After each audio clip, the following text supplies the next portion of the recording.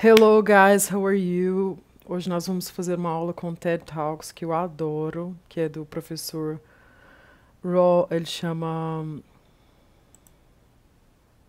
Oh shit.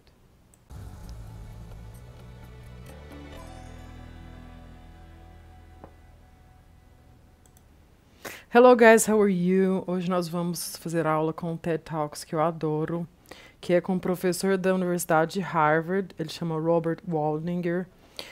E eu vou dar essa aula primeiro para vocês, para a gente interpretar um pouco do TED Talk, certo? Isso foi um estudo feito na Universidade de Harvard, falando sobre o que faz a pessoa ter uma vida feliz, como que a gente avalia uma vida feliz. Então, eu vou deixar o link do TED Talks aqui embaixo e eu vou mostrar algumas ferramentas para vocês antes de começar. Nós vamos assistir ele com a legenda, aqui tá vendo, subtitles, eu vou colocar em inglês, vou explicar para vocês, então vocês vão praticar o reading de vocês e o listening também, certo? Bem como o entendimento. A gente pode mudar a velocidade, a gente pode colocar normal e a gente pode colocar mais devagar ou mais rápido. Aqui nesse pedacinho aqui, ó, vocês estão vendo? Aqui, na verdade, aqui na rodinha da engrenagem que a gente muda a velocidade. Oh, gente do céu. Então, vamos começar. Eu vou falar, ele vai falar primeiro, vocês vão ouvir primeiro o nativo, depois vocês vão ouvir eu repetindo em inglês, vou pronunciar bem perto para vocês. E depois eu vou explicar o significado, certo? Então, vamos começar. Se você não entender alguma parte, você pausa e volta para ouvir a pronúncia de novo.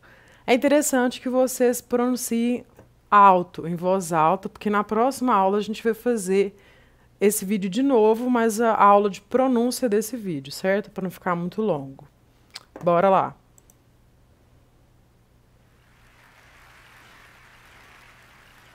Deixa eu sair da frente aqui. What keeps us healthy and happy as we go through life?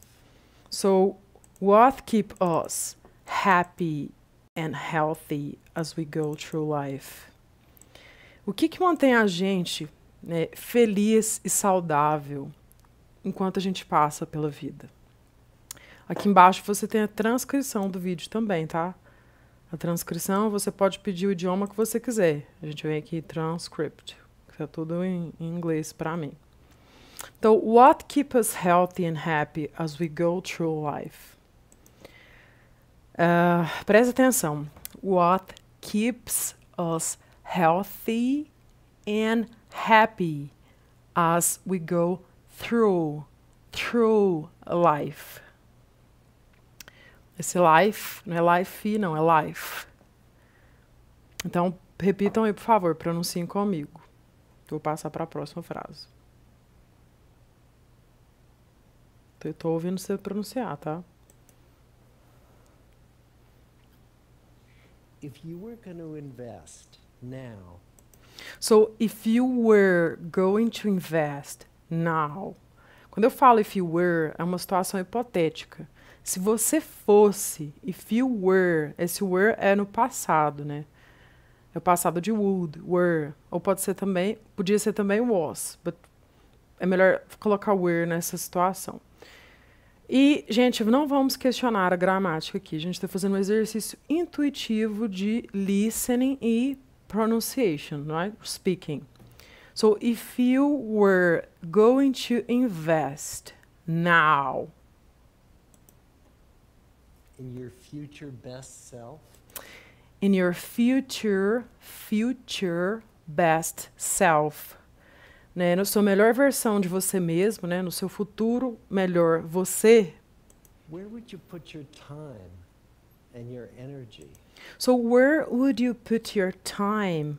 Where would you put your time and your energy? Né, onde que você colocaria o seu tempo e a sua energia? Né, se você fosse investir em alguma coisa, onde que você ia investir, né, seu tempo e sua energia? O que você faria? Né? Ele está aqui fazendo esse questionamento para iniciar. O título desse TED Talks eu falei em português, mas eu não li. What makes a good life? Lessons for the longest study on happiness. Né? O que faz uma vida boa? Esses são os estudos de... o maior estudo de felicidade. There was a recent survey of millennials. So there was a recent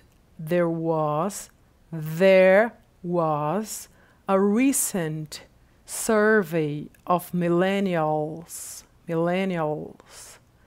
Então não tenha pressa de pronunciar, tá, gente? Se você precisar colocar mais devagar, você pode colocar até meio, né? Metade da velocidade. So a gente vai ter um monte de TH nesse vídeo. There was a recent survey of millennials. A gente não fala of, a gente fala of millennials. Asking them what their Eu não falei a tradução. A gente teve um there was a survey. recent survey of millennials. Asking them what their most Quando a gente important fala life goals were. And over 80% said that a major a gente treina, não quer deixar eu colocar aqui. in your future best self, where would you put your time and your energy? There was a recent survey of millennials. So, quando a gente fala, teve um recent survey. Survey é como se fosse uma pesquisa, né? Of millennials, de milênios. Na verdade, esse millennials, eu até vim aqui na versão em português. Quando a gente fala geração Y pra gente, eles chamam de millennials, tá? Millennials, que são a geração do Y pra gente. Millennials. Asking them what their most important life goals were. So asking them what their most important life goals were. Né, perguntando para eles, né, qual era os mais importantes objetivos de vida que eles tinham. Estou esperando você pronunciar. And over 80% said that a major life goal for them. So, and over 80%, a gente não fala 80, na verdade a gente pode falar 80, que é no sotaque britânico, né? Mas vamos aqui no americano, que ele é americano. Over 80%, né? Mais do que 80% said. Said aqui é o verbo say no passado, que é said. Dizer, né? Mais de 80% disseram that major life goal for them was to get rich. That a major life goal for them was to get rich. Então vamos voltar aqui nessa frase. That a major life goal for them was to get rich.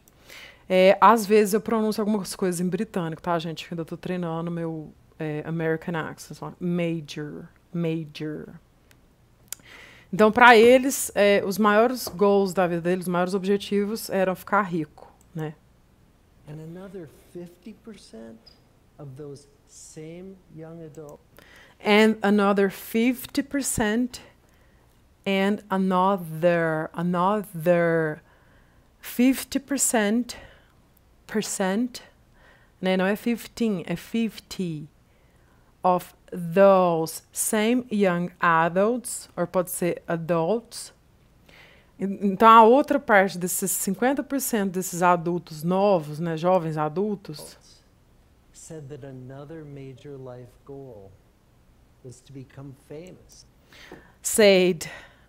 They said that another major life goal was to become famous, né, to become famous. Então, eles disseram que o maior goal deles, o maior objetivo deles era ficar famoso. Aumentei até o som aqui para ver se melhora.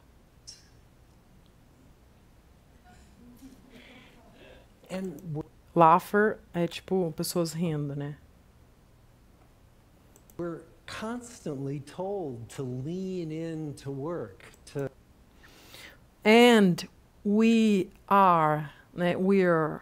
Ele falou we are. And we're constantly told to learn into work, to push harder. Né? Nós somos constantemente falados. Né? We're constantly told. Quando a gente fala we're told, as pessoas falam para a gente fazer isso. Né? Nós somos ensinados. Mas ensinado é taught. Told, nós somos falados. Né? As pessoas falam para a gente to lean into work.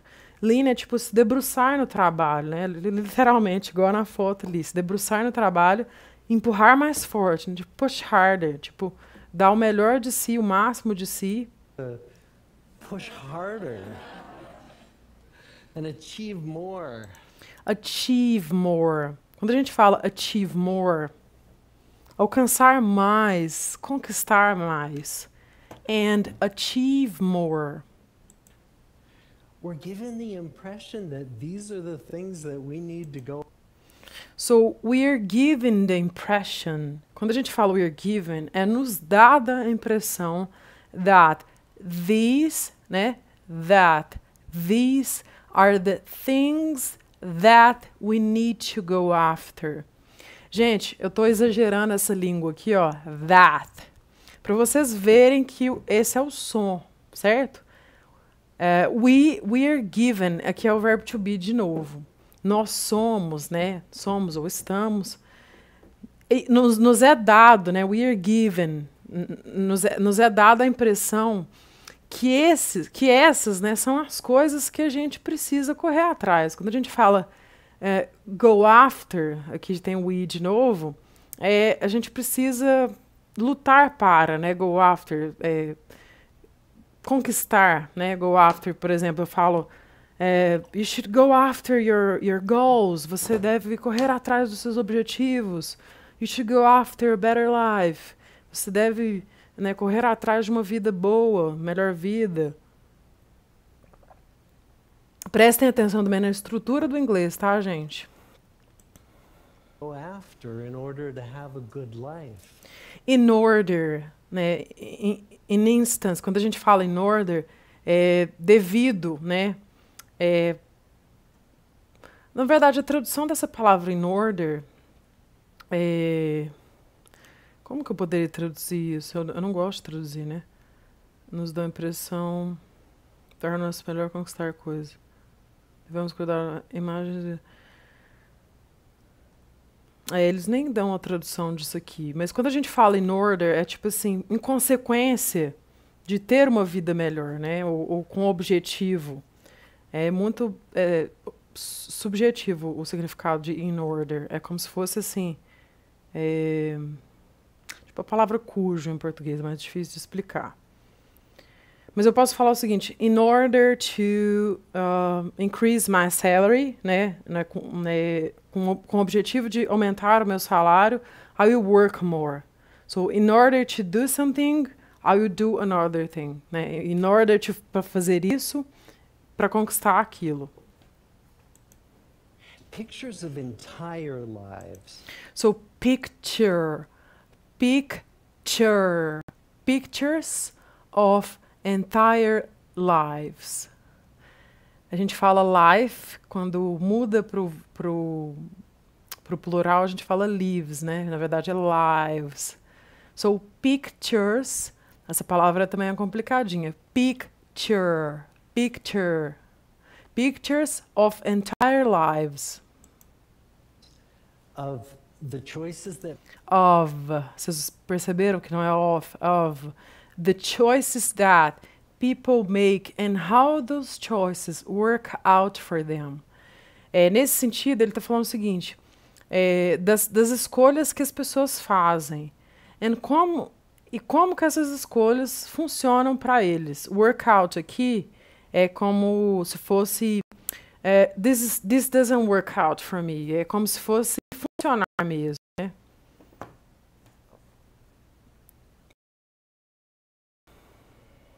That people make and how those choices work out for them. those pictures are almost impossible to get.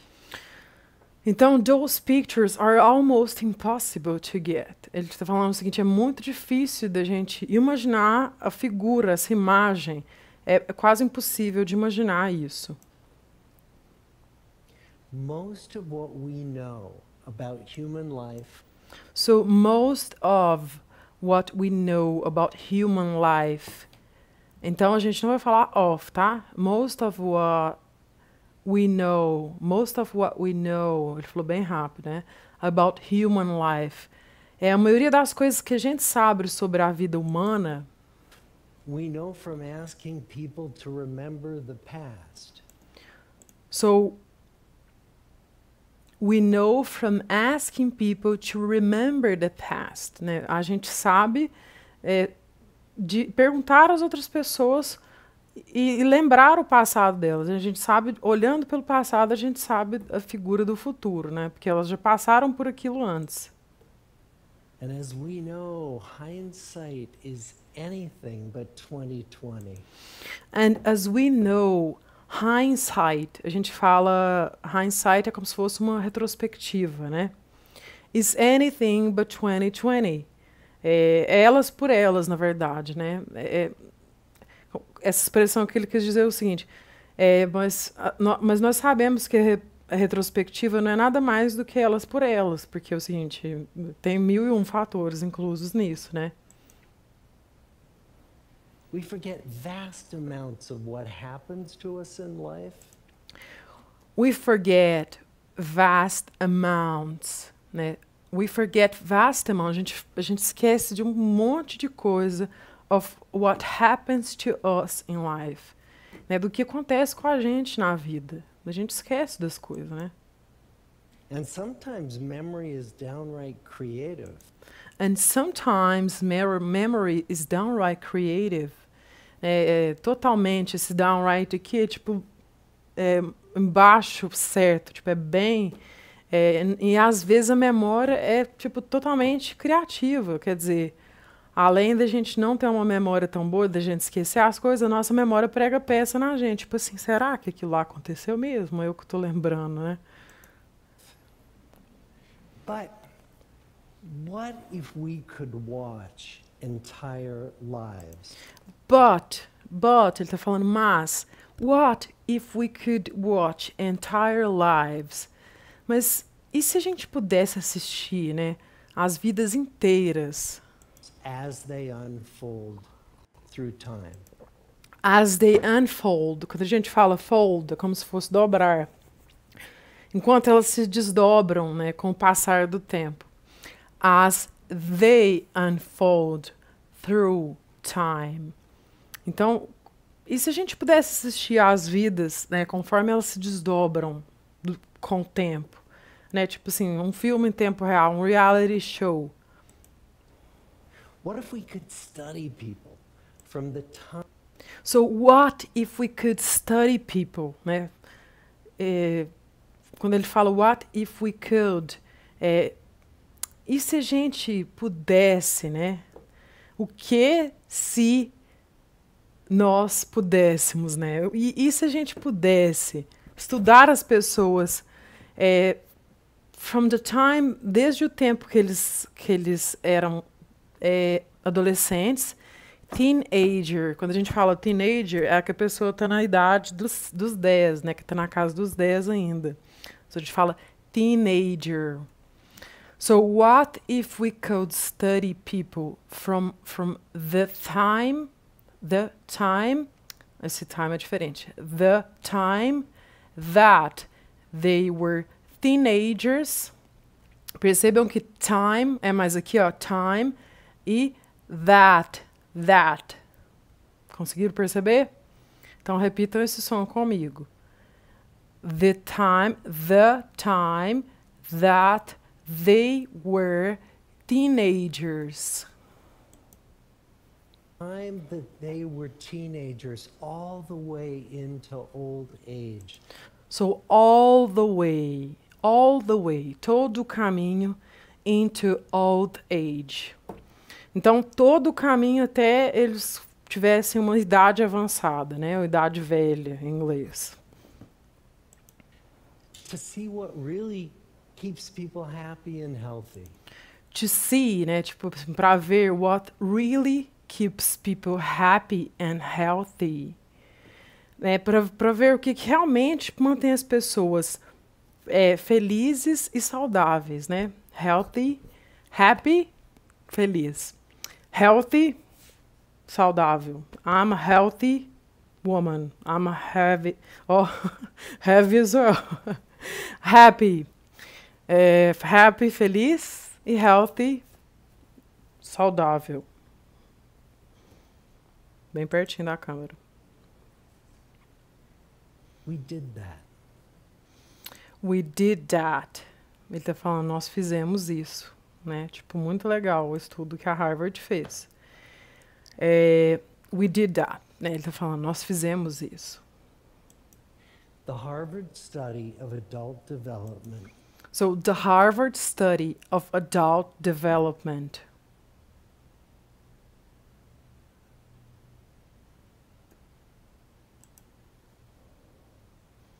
Então, o estudo da Harvard de o desenvolvimento de adultos, né? The Harvard Study of Adult Development. Pode ser adult or adult. May be the longest study of adult life that's ever been done. So, maybe, né? Provavelmente seja, né? Quando a gente fala may, é tipo, provavelmente, talvez. E maybe também é talvez, tá? Maybe separado e maybe junto é quase igual. Tem pouca diferença.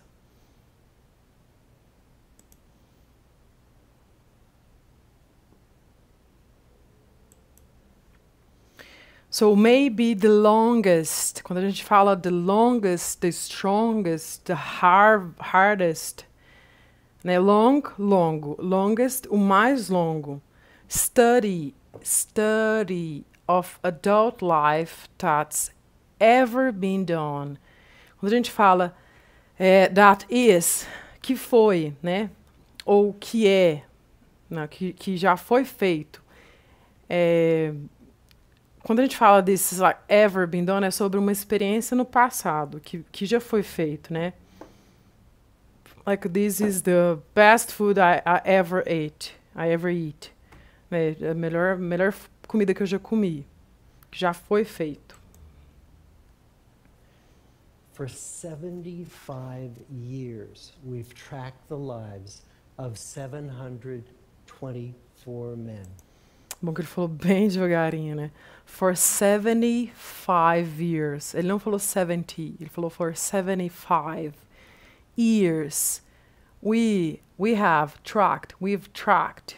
Ele falou bem rapidinho também. We've tracked the lives of 724 men. Então, quando a gente fala track, é como se fosse monitorar, né? We have tracked. Você já ouviu falar de fitness track? Que hoje eu tô sem o meu. É uma coisa que rastreia, uma coisa que monitora, né? Que pega os dados e track, que a gente fala, track. The lives, né? The lives of 724 men, né? 724 homens. Man, aqui tá no passado, tá no plural, tá, gente? Man. Year after year, asking about their work, their home lives, their health. So, year after year, ano após ano, asking about their work, their home lives, né, o trabalho deles, a vida deles em casa, né, their home lives, their health. Agora a gente está falando de saúde, tá? Health, saúde. Healthy, saudável. Né? Health é o adjetivo. Não. Health é o... Gente, como eu sou ruim de falar de coisa de gramática. Healthy é o adjetivo. Por exemplo, eu estou healthy. Esse aqui é o substantivo, né? Health, que é a saúde. Pronto. And of course, asking all along the way without knowing how their life stories were going. So, and of course, né? E lógico, né, gente? Com certeza, né? Of course, né? Or com certeza ou tipo lógico, né? And of course, asking all along the way, né? Perguntando eles todo o caminho, tudo durante o caminho, all along the way, without knowing, né? Quando a gente fala without knowing, sem saber, né? All their life stories, como a história de vida deles. Gonna turn out. We're going to turn out. Quando a gente fala isso, é como se fosse assim, como que se quis se deslanchar, como que ia sair a vida deles, como que ia ser, né? We're going to turn out. Então, gente, quando vocês tiverem até dificuldade ou curiosidade, né? Vem aqui no dicionário do Cambridge ou vem naquele que eu falei para vocês, que é o... Ops. Aquele que eu falei para vocês, que é o Lingui. Lembra do Lingui? E coloquem a palavra, tá? Vão a fundo numa palavra só. Não pega só o sentido meu, não. Vamos colocar aqui, turn out. Né? Se saiu, se transformou, expulsou, tá vendo? Então, aqui, ó. Vir a ser, né? Se transformar, se tornar. Então, não deixem de pesquisar, tá? Por favor. So, we're going to turn out. Porque it, were. Studies like this are exceedingly rare. So, studies like this are exceedingly, né? Tipo, são excessivamente raros. Rare. Pode ir bem fundo, tá, gente? Rare. Treina esse R aí. Almost all projects of this kind fall apart within a decade.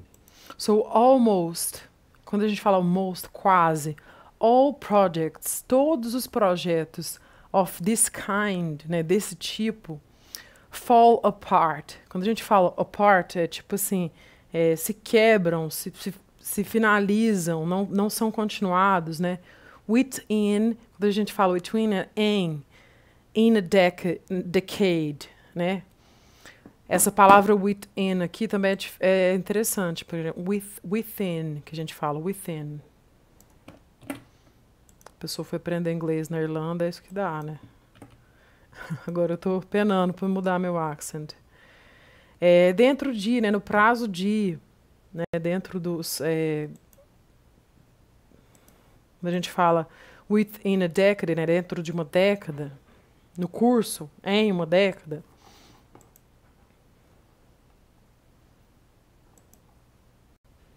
Because too many people drop out of the study. Ou because, né? Porque too many people drop out of the study. Esse drop out saíram, gente, mas vamos pesquisar a fundo também, tá? Because too many people drop out of the study. Drop out. Quando a gente fala drop out, saíram fora, né? Desistiram, abandonaram, né? Tá vendo? Ó, desistiram.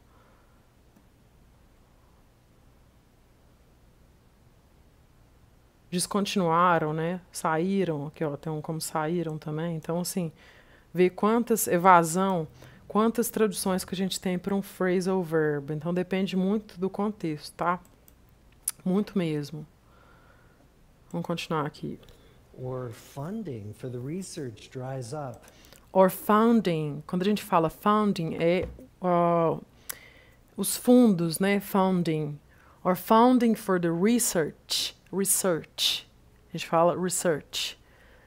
Dries up. Quando a gente fala dries up, tipo assim, secou, acabou, né? Funding for the research dries up. Ou os fundos da pesquisa secam, acabam, né? Or the researchers get distracted. Or the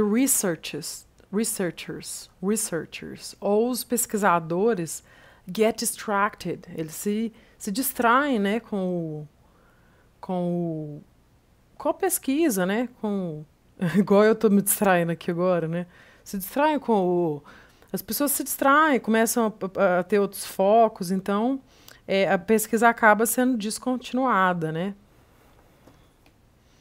Get distracted. Gente, o verbo get, né, or the researchers get distracted. Quando a gente fala get, eles se tornam distraídos, né? Get pode ser pegar, pode ser se tornar. Vamos jogar esse get no Lingui aqui também, gente. Eu acho bacana fazer isso. Porque eu entendo inglês, mas cada pessoa ela tem uma compreensão. Então é legal você ter outras compreensões, né? Ó, olha aqui o get, pra você ver. O get, pra gente, é como se fosse o ficar, né? Pros gringos, né? Obter, chegar, receber, conseguir, ganhar, entender. Nossa, quanto significado, né? Ganhe, né? Chegar, se tornar, obter, né? Se tornam, na verdade é que ele quis falar ali, né? Para adquirir, para ganhar mais, obter. Então, get, na verdade, quando alguém fala assim, get distracted, que a pessoa se ficou distraída, né? Or they die, and nobody moves the ball further. So, or they die, ou eles morrem, né? Que tragédia. Or nobody moves the ball, né? Ninguém move a bola further, na verdade, é further down the field. Né? Ninguém, na verdade, move a bola para frente no campo, né? Ele fez uma analogia aqui com futebol, né? Down the field. Field.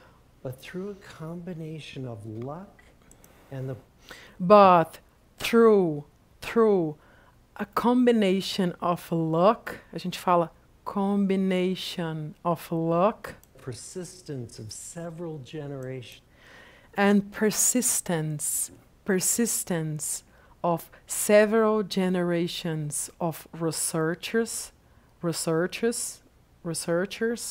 difícil essa. of Researchers. This study has survived. So this study has survived. Esse daí é quase mudo aí, né? This study has survived. Ó, a gente fala que esse T aí, ele não é vocalizado, né? Ó, você põe a mão na sua garganta. The study has survived. Survived. Ele não é D. O D é vocalizado. O T não tem som. Então, this study has survived. Ele termina na boca, não na garganta. About 60 of our original 724 men. So, about 60, né? About é em torno de, né? Em torno de 60 of our original 724 men. Então, por volta de 60, né, dos homens, dos 724 homens, no plural, Are still alive, still participating in the study. are still alive, né? Eles ainda estão vivos. Still participating in the study, né? Ainda estão participando desse estudo. Most of them in their 90s. So, most of them in their 90s. So, a maioria deles estão já nos seus 90 anos, né? O que esses homens têm de diferente? And we are now beginning to study the more than 2,000 children. So, and we are now beginning to study. Foi beginning que ele falou? Becoming. Patrocinadora do Nemo, né? And we are now beginning to study the more than, né? Mais de, quando a gente fala the more than, mais de 2,000 children of these men, né? The more than 2,000 children of these men. Treinem o TH, tá, gente? É do sotaque americano. É mais de 2.000 crianças, na verdade, desses homens. Então, o estudo está sendo continuado com as famílias. Vamos passar para outra. Pronunciem, por favor.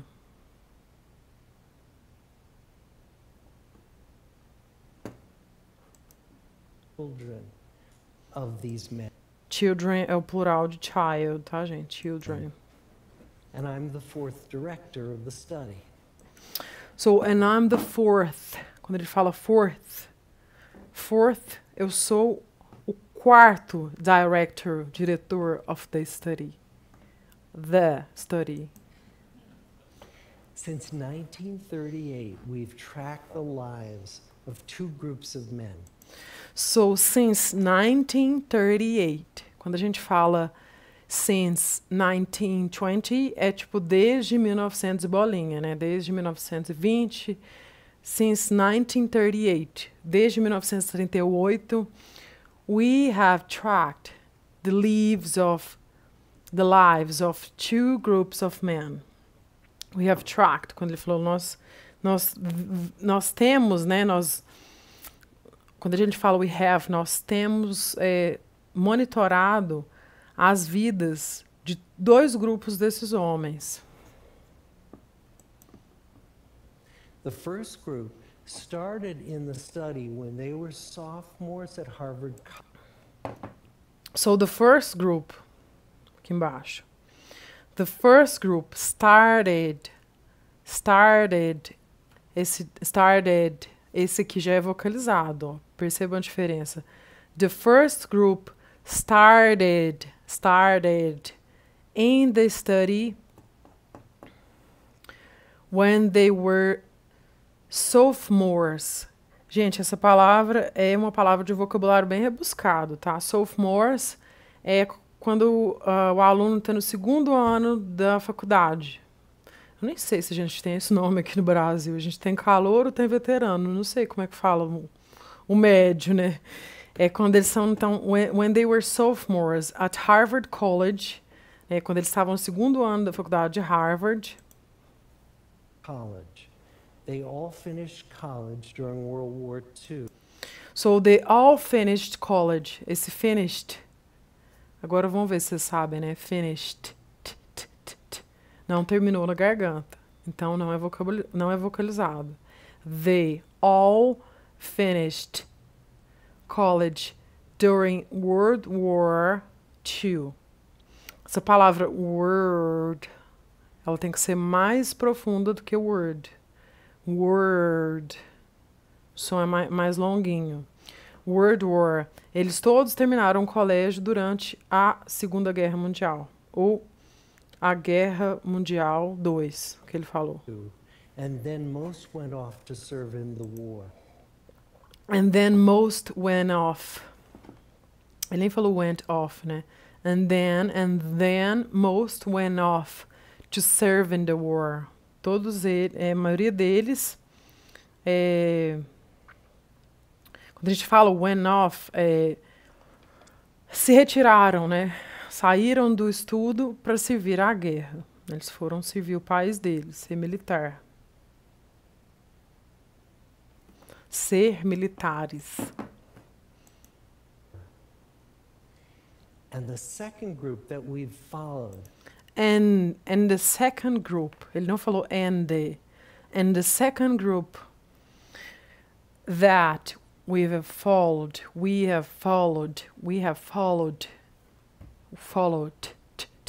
não é vocalizado também. We have followed, ele fala we have followed. Bem rápido. Was a group of boys from. Was a group of boys, né? Foi um grupo, o segundo grupo que a gente tem seguido, né? Foi um grupo de meninos de Boston, from Boston's poorest neighborhoods. Na verdade, uma das comunidades mais pobres de Boston, né? Boston's poorest neighborhoods. So Boston's poorest. Quando a gente fala Boston's poorest, é a comunidade mais pobre de Boston, né? Esse é o possessive pronoun. Neighborhood, gente, é bairro, tá? É um dos bairros mais pobres de Boston.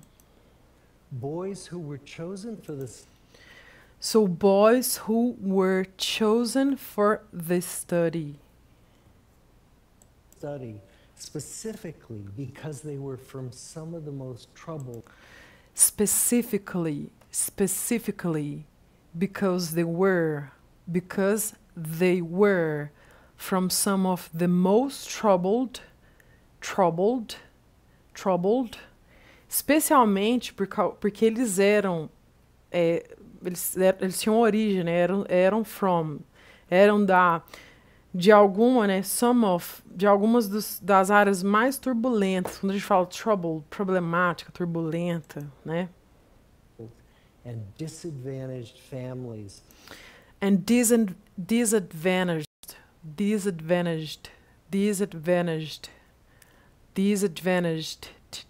Não é vocalizado. Essa técnica é muito boa. And disadvantaged families. As famílias mais pobres, problemáticas e desavantajadas. In the né? Boston of the 1930s. Em Boston nos anos de 30, né? A gente fala nos anos 30, que a gente não fala 1930s. Porque naquela época também não tinha muita gente, então eles já sabiam ali os pobres que não cresceu na vida. Então eles escolheram metade desse grupo com as pessoas pobres também, porque também não era o dinheiro que decidia a felicidade deles. Most lived in tenements, many without hot and cold running water. So most live in tenements. Não tenho certeza dessa palavra, gente. Tenements. Esqueci essa palavra. Deixa eu ver aqui. Tenements. Vou no dicionário que é melhor. Eu gosto de aprender a palavra primeiro em inglês, para depois eu... Large building divided apartments in a poor area for city. Deve ser tipo uma favela, né, pra gente. Tenement. Proper such as land or buildings. Vamos colocar aqui no Lingui, só pra ter certeza. Eu entendi que é tipo assim, umas casas divididas, né? Cortiços. Bacana, cortiço. Deve ser aquelas casas tudo aglomeradas, né? Aqui, desculpa que eu vou abrir meu canal. So most live in tenements, em cortiços, né? Many without hot and cold running water. Né? Muitos sem água fria e quente correndo, né? Nos pipes, nos canos, né? Running, a água corrente, né? Então, most lived in tenements. A maioria vive em cortiços e muitos sem água fria e quente, água corrente, né? When they entered the study. When they entered, termina na boca também. When they entered the study. Quando eles entraram no estudo. All of these teenagers. All of these teenagers were interviewed. Were interviewed, they were given... Ok, interviewed é o sotaque americano, tá, gente? Vou colocar essa palavra aqui para vocês verem a diferença do britânico, rapidinho. Interviewed. Gente, nem escuta o T, né? Ó, vamos aqui no americano primeiro. Interview. Interview. Interview. Interview. Então, no sotaque britânico, o T aparece muito mais. Interviewed. Vou até voltar esse pedacinho aqui, porque eu achei bacana a gente ouvir isso de novo. When they entered the study, all of these teenagers were interviewed, they were given medical exams. So they were given exams, foram entrevistados, né? Eles foram dado para eles exames médicos They were given medical exams. Gente, a linguagem dele é bem formal, tá? É um discurso assim, não é bem formal, é um discurso, uma língua rebuscada que ele tá falando. Então, assim, não se preocupe em usar todos esses termos se você está começando agora, porque isso é como se fosse um português bem falado, né? Ele é um médico, um professor. Então, você não precisa falar they were given medical exams. A gente pode falar they gave them medical exams, né? They were given é bem chique de falar, né? Bem formal. We went to their homes and we interviewed their parents.